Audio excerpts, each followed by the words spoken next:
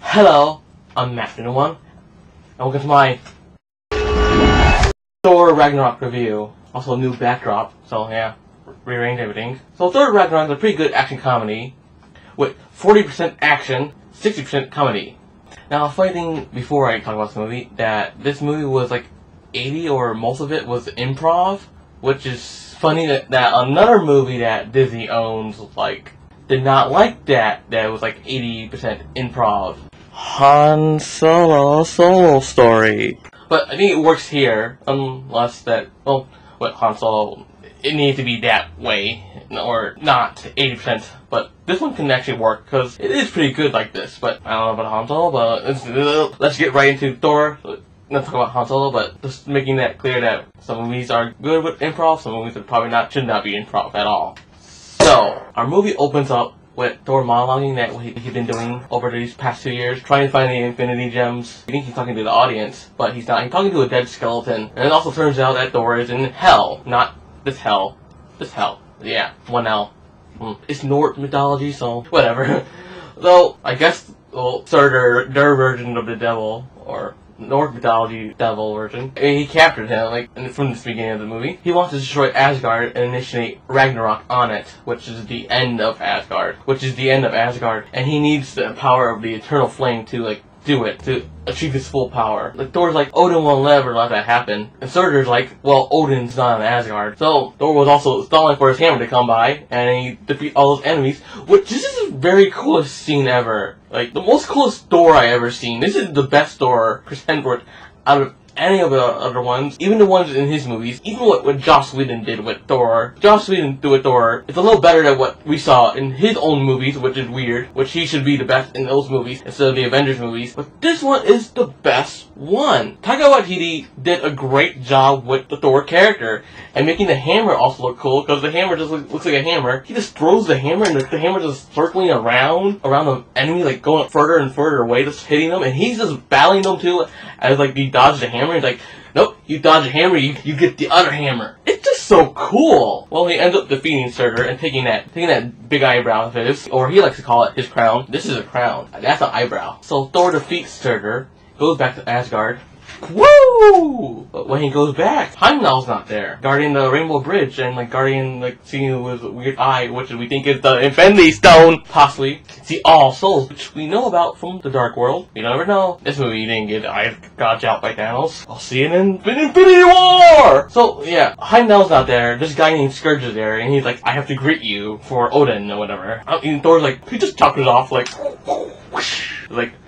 Come on! He walks all the way there. He doesn't have like a Asgardian ship, whatever, or like, yeah, I remember they had like weird spaceships in Asgard. Like, what the hell? Like, aren't they like medieval, like something like that? I don't know. So he goes to Asgard where like Loki Odin is hosting like a play of the last Thor movie. If you remember from the last Thor movie, that Loki was disguised as Odin and trying to rule Asgard, but since Surtur was the one that told Thor that Odin is not on Asgard, he decides to throw his hammer and then, but put Loki Odin in front of it, and then he'll get hit, like, really hard, because the only one that can actually grab the hammer is, besides Thor, is Odin, because you remember from the first movie, he picks up the hammer, like, whoever holds his hammer is with the power of Thor. So Loki turns back into Loki, and decides to bring Thor to Earth, where he can find Odin. And then, we get dun dun da da da da. That's strange. I know I did the Sherlock theme, but like they did have like an Easter egg to Sherlock. It was like Blaker Street or like something like that. I can't properly pronounce it. You know how Sherlock is 221 Baker Street. This is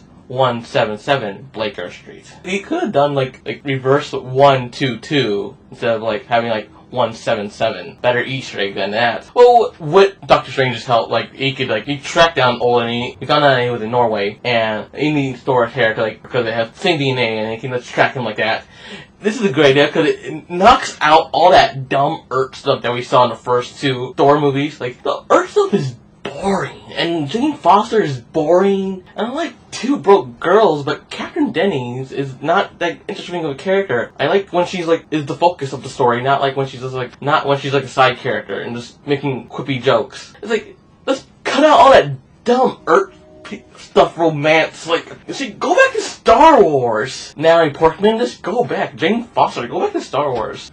See, you can't even go back to Star Wars. Just go back to my like flashbacks. I don't know. Let's go back. And also, I like how like Strange is aware of Thor and Loki and Odin and all the Asgardians, but he doesn't care. But he knows that Loki is a very mischief guy, and he puts him in a hole for like 30 minutes. I've been falling for 30 minutes. Also, like that, the hammer on Earth was disguised as an umbrella instead of a dumb stick like how in the comics, which I don't really understand why this is a stick, because an umbrella makes more sense. Don't forget your umbrella. And I also was right that my own prediction is, I'll say that in my Doctor Strange review, that I didn't think that Doctor Strange would be in the whole entire movie. Just a small little 10-minute cameo, whatever, or not even 10 minutes, like less than 10 minutes, 5 minutes, well, 3 minutes, whatever, I don't know. But and also having his help to get there quicker to Odin. So as they get to Odin, Odin is kind of like dying, and he's talking about like this is the end of him, and like Ragnarok will come. Thor's like, oh, I destroyed Surtur. Ragnarok's not coming. Odin's like, I'm talking about something different, because there's another Ragnarok coming, like your sister Hela, which was a great reveal because we did not know about coming forward in this movie. We thought she was just like some evil bitch coming out of nowhere, but then like we found out like the reason why she came because of Odin not holding on to his lifespan or whatever, and then that's how she probably came, and Ragnarok will come like that because like since Odin imprisoned her, and then he knew that Hela was powerful, and then they had to lock her up. So yeah, Odin dies and Hela's coming. She comes transformed. I love that scene where it's like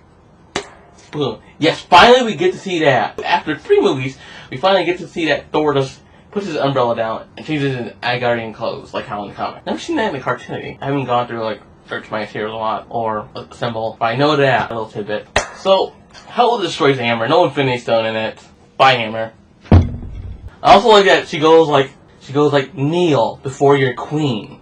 Loki goes like, I beg your pardon? Because like from the first Avengers, he goes like kneel. So they try to contact the guy that was Scourge or whatever his name to open the Rainbow Bridge. And Loki and Thor go into the Rainbow Bridge, and Hela follows them and knocks them both out of the Rainbow Bridge. And she goes up to the greater system, whatever, destroys the Warriors Tree, or 2 of the Warriors Tree.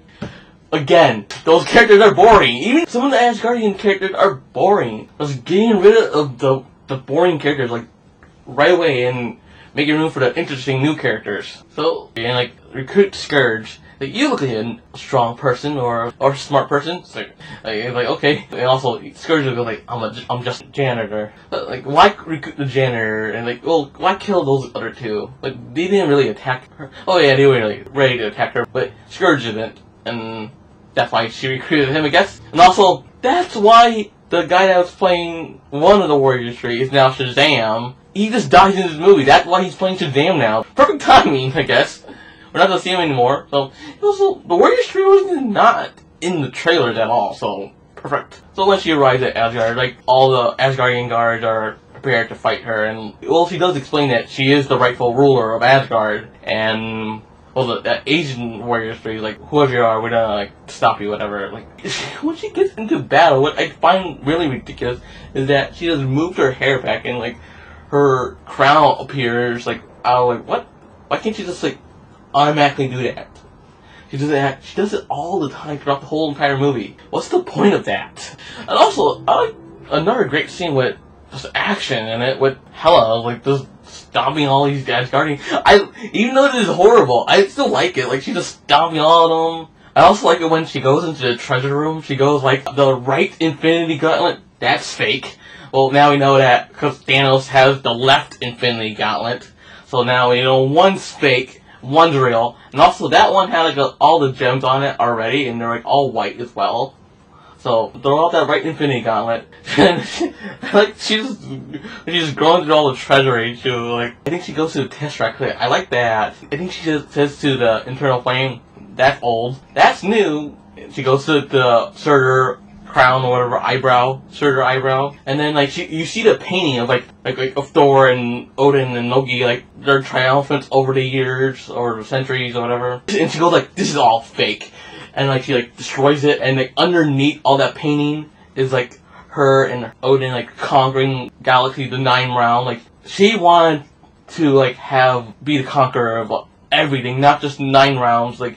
And Odin just wanted to be a noble and peaceful king after they did the conquering of the 9 realms. Like, and then she didn't want that, and then that's when everyone turned against her. And she also was holding the Thor Mjolnir. I can't pronounce it right. That's how she was able to break it, probably. So that's how she'll be able to destroy it. That's what I think.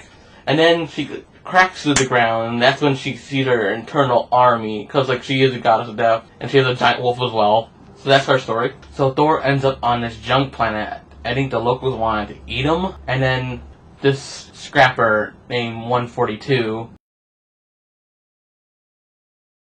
wants him too, to capture him, sell him off to the Grand Master so he can battle in a great tournament. So she beats them all up because like she wants him. So obviously, Thor's like thanks, and puts a shocker thingy on him, so he can't like go anywhere. So Grandmaster Jeff Goldblum, whatever, his character is really great. He's pretty funny. He's just very mesmerized by Thor. Like I'm the God of Thunder. Sure you are. Lord of Thunder, whatever you are. I need to go back to Asgard. Asgard? He's just making fun of him. Actually, the Lord of Thunder sounds much more cooler than the God of Thunder. That's just my opinion. It sounds really cool. So Thor sees that Loki is also a guest, and like Thor's like asking Loki to get him out, and like I can't. Sorry, brother. Thor goes like to the Grandmaster, like he's my brother, and Loki goes like I'm adopted. It's a reference to the Avengers. So now we get Thor going into the chamber where they put all the contestants, and then this is where we get to meet Korg, the director's character, Taika Waititi's character. He's the funniest guy in this movie. He has all the best funniest lines. Like it's just randomly funny. The way he just explains a lot of things, and like when he explains the Mike character, he's just slicing things, and like it's just the way it looks is just funny, and like they just kept his like Taika Waititi's original voice. They didn't alter it. It's just like, and so he explains to Thor that like no one can defeat the Grandmaster's big champion. Well, and Thor goes like, I can defeat him. Like we had a guy that was like that. We call him Doug, and Doug didn't defeat him. See, like that. Like why call him Doug? It's not like an out there space name. It's just a lot of it's just like very random quippy stuff from this character. I like it. It's very funny. Also, Taika Waititi is like a comedic actor as well. So as like Thor is like trying to repair himself, like trying to get some weapons that he wants. He's also explaining his hammer that he had to Korg, and like it's the best thing ever and stuff like that. And like Korg is like, it sounds like we're in a relationship with that hammer. Like no, it's a hammer. It's a weapon. I liked it so much. Yeah, it does sound like you're in a relationship with that hammer. And also Thor, while he's in there, he sees Valkyrie. And also Korg explained that she's an Asgardian. Thor's like, what? And that she's also a Valkyrie because she has a tattoo on her arm. Thor tries to get her attention, like, Asgard's in danger. I need your help. And she goes like, I don't really care. Also, I really like her character. Like, it's just like, she's just really funny from the very moment. Like, she also, like, very, very mysterious, like, her character. From this point, and, like, as we get to know her, like, she's likable. So now we get to main event time. I like the Stan Lee cameo in this one. He cuts Thor's hair, which is very fun. And when Thor sees the Grand Champion, it's the Incredible Hulk! Raw!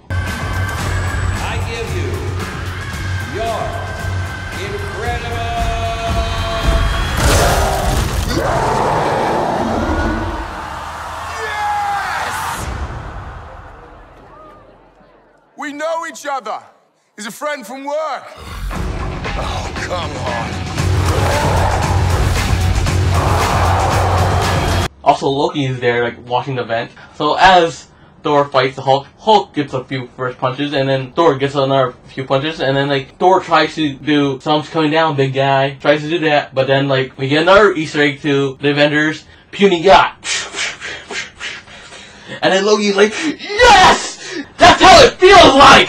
Hulk throws Thor, and like Hulk tries like more smashing of Thor. We get like Thor, so we got a glimpse of Thor's new thunder power as Hulk goes for him. Thor just punches him, and then they're like at odds with each other. And then like the Grandmaster sees like Thor as like coming out as the winner, and he can't have that because Hulk is his Grand Champion. And then he gives like that little shocky tasty thingy, knocks him out. So I guess Hulk put Thor in his room, and like Thor's asking like, why are you like this? And Hulk is like, Hulk is always Hulk. Also Thor's asking like, how would you get here? He says Quinjet. He goes to the window, points at it, like there it is. That's his ticket out of there. But and also Thor trying to explain that he needs to go back to Asgard. So come on, big guy. And, like no, Hulk stays. There's also that little tobacco like, people love you. I love you. I don't like Banner. Yeah, you do. You're Banner's friend. No, you're my friend. I like you more. You're the bigger. You're the stronger. Hulk is like still like no. Thor tries to leave. And like nope, the shocky thingy is in there. You can't go.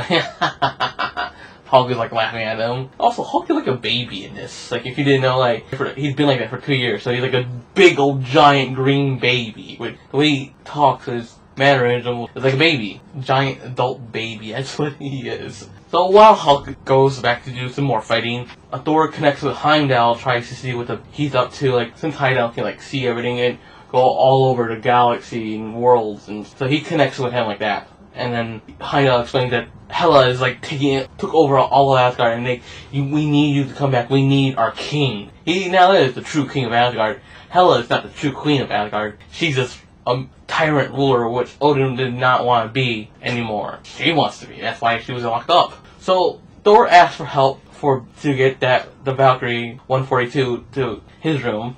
And once he finally does, so once she is in Hulk's room, and like Thor's trying to explain that about Odin's dead and Hela's escape, and I need your help. She explains that like she once fought Hela and her army of the undead, and they failed miserably, and like there's no stopping her, and like can't go back to Asgard anymore. Might as well just stay here. Well, Thor goes up to her and like, come on, this is what Asgardians do and stuff like that. It's like, no, she like, pulls back and like, no, I'm not helping you. It's like he takes the shocking thingy that she has and like, releases it, and then that's how he gets to escape. Also, I think this is where we get a taste of the background music.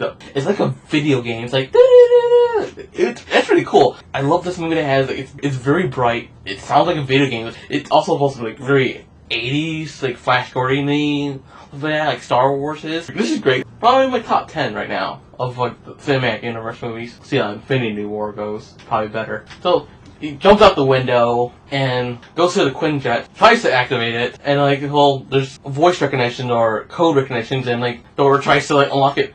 Thor, God of Thunder, Thor, Strongest Avenger, so that, and like, Point Break, which is another callback because Tony called him Point Break in the first Avengers. He's like, damn you, Stark. And Hulk comes like, no, Thor. He tries to like convince him to stay. Like, no, Hulk is lonely with none of his friends, and like he wants Thor to be here, but Thor is like, no. Accidentally presses something, and it shows the clip from Age of Ultron, like how Black Widow was trying to say to Hulk, come back, big guy, and then that's when he turned back into Banner.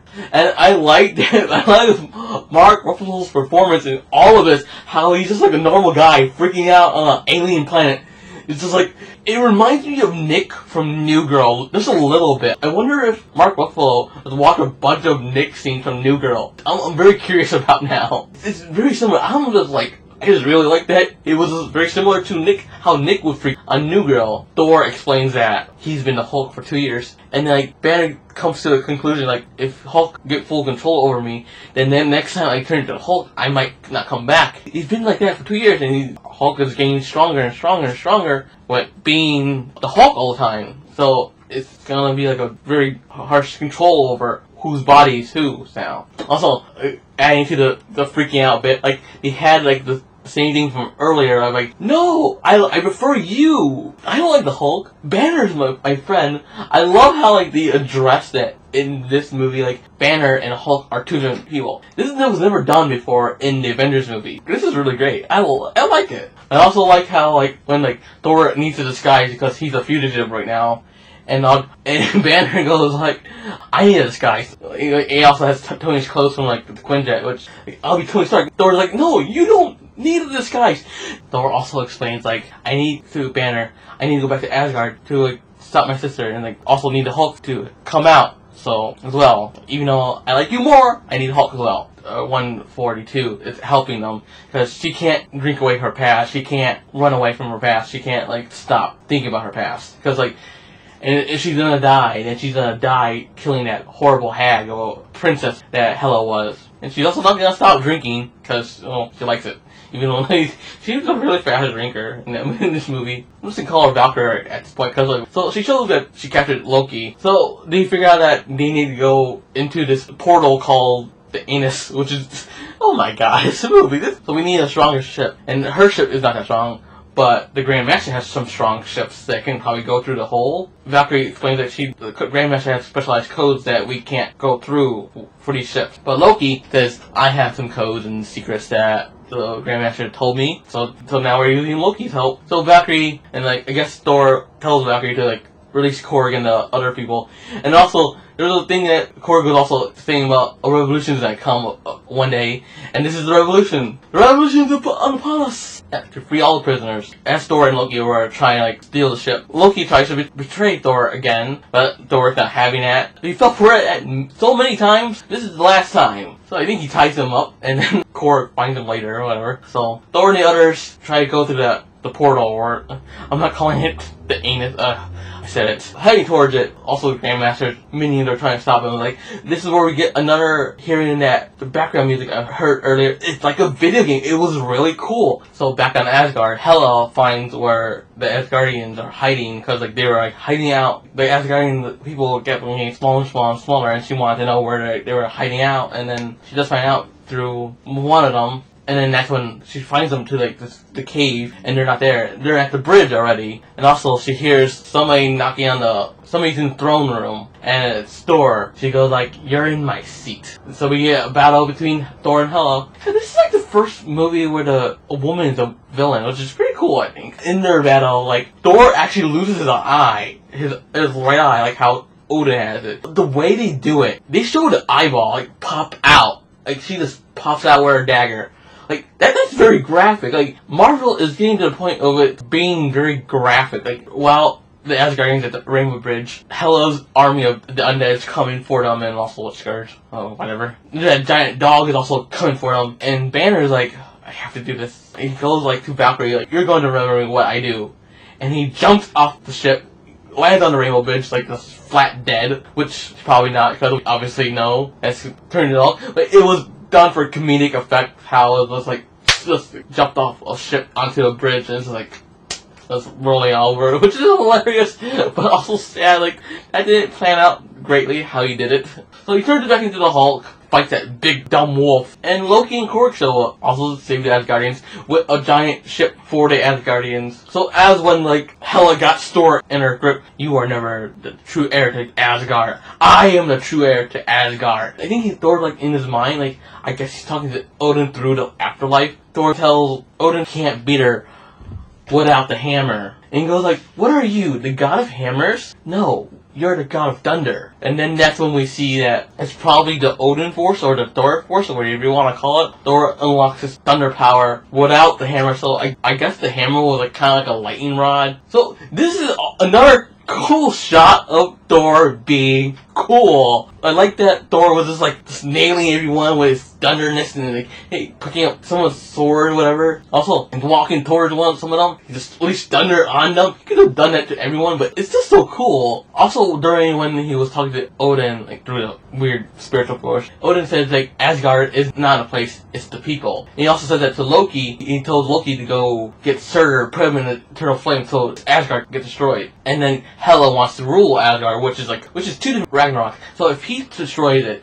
she has nothing to rule over. So perfect plan. Two negatives equal positive. So also, I think Loki steals their Tesseract. Well, he's also mischievous and likes shiny things probably. So it's obvious, and also you need to have that in Infinity War. So Thor is new king of Asgard. And also need to look for a new place for the Asgardians. I wonder if they're gonna go to Norway, because well, that's what Odin was at, and probably like that place peaceful. Asgardians going on Earth. Interesting. That's a nice shot too. Like Thor, like in the Grandmaster, because it was another Grandmaster ship they stole, and you get a shot of like Thor, Loki beside him, Korg, Valkyrie, Hulk. That's a pretty cool shot. So also during the end credits, we see that like Rodin's ship from Guardian, but like it's bigger. Like it could be Thanos' ship. The second end credits is that I guess it's a reference to like, Guardians, how the Grandmaster and that Collector are supposed to be like brothers, siblings. They're elders of the universe, I think. Well, he got kicked his like place from like I guess the other people that he captured, and now this is my score from the movie. So yeah, so Thor Ragnarok was pretty fun. Like you didn't get that end of the world type vibe. It was more like there's an end of the world type scenario, like with the Asgardians place getting destroyed, but they're going to a new place anyway. If it wasn't Taika Waititi doing this movie, how he made this movie all wacky and Jack Kirby-ish, if it was any other director, he would do that Earth story, Asgardian story, Warrior story, Lady Sif, she was also not in the movie because the actress had a TV show that she was filming. I think she's the main character on a TV show. So, yeah, Thor Ragnarok, the best Thor movie, probably one of the favorites of the MCU movies now. It's just really great, really colorful, really bright, really fun. Make Thor like this all the time now. Yeah, he's cool now. Thor's cool now. Like how what the Winter Soldier did with Captain America made him cool, which I kind of like the first Captain America, and seeing Winter Soldier made him even cooler. Yeah, it was really great. So, what do you think of Thor Ragnarok? Please leave a comment down below. Give me a like, or help me out, and subscribe for more. I've been Matt1, and I am the Lord of Thunder, Thor. Ah! Actually, he's the God of Thunder. Also, Morty, did you notice that?